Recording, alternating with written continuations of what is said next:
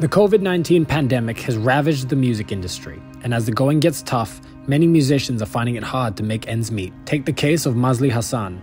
When the movement control order was first announced in March last year, Mazli decided to stream his performances on Facebook, as he could not perform at pubs or at events, or even busk due to the strict SOPs during the first MCO. Mazli's Facebook music managed to attract 3,000 viewers, but it did not translate into enough earnings. I managed to get only 40 ringgit. I could only afford cigarettes, he told FMT.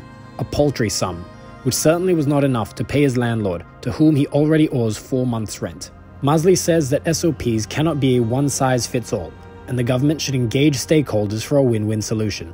We can work around SOPs, and we want to work. Something is better than nothing.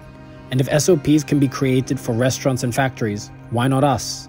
Another musician, jazz singer Eddie Zakaria, described MCO 2.0 as another sucker punch for all of us in the industry. He said he has had 6 events cancelled between October and December because of the extended movement restrictions, while the aid the government has been promising has not reached the musicians and performers in the club circuit.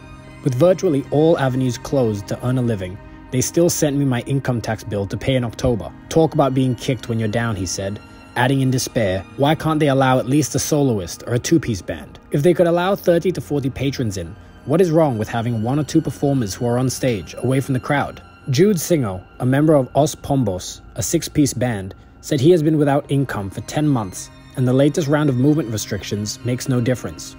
To help alleviate the plight of musicians, Jude hopes for 2 things to happen, namely, corporate companies lending a helping hand by hiring full-time musicians for events, and the government providing grants to these professionals. Now, we are at the tail end of our businesses, and the market is not getting any better, he said.